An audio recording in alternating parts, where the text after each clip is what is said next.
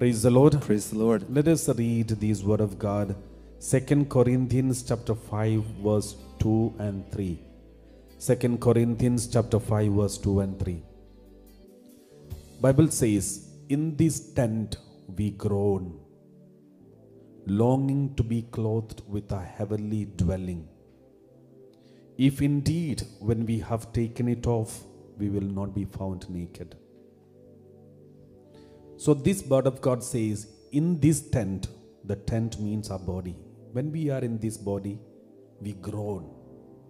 We go through suffering, groaning, suffering, pain, all these things we have to face.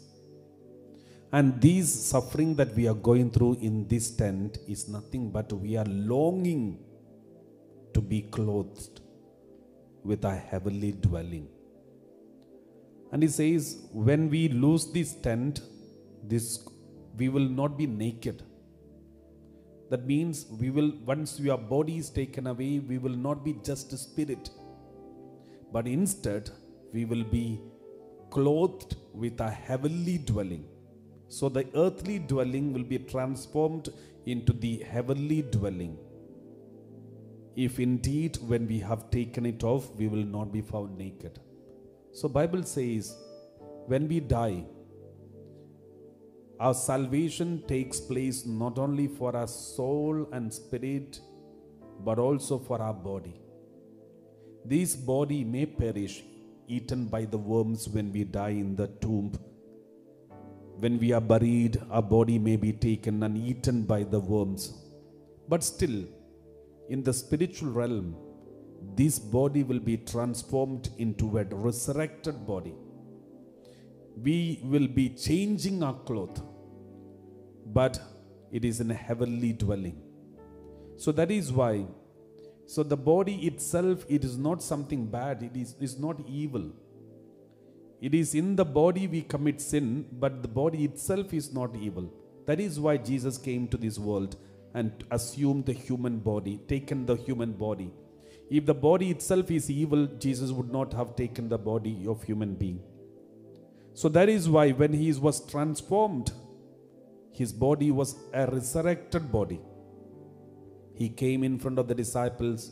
The disciples were able to touch his body. They could even see the wounds of his body.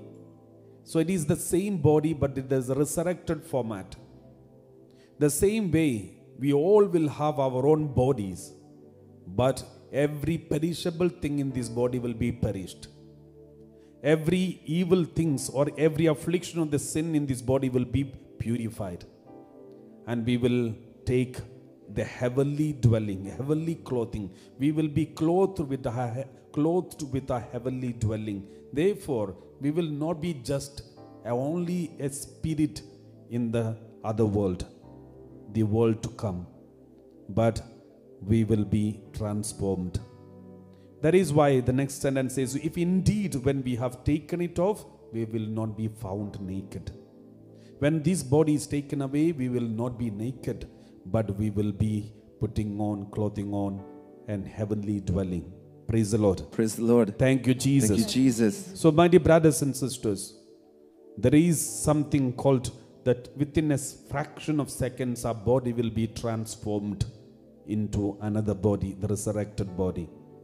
And that is what we believe in the life after death.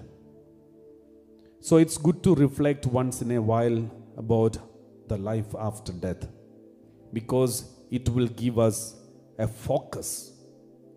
Our focus should be the other world. Always remember this.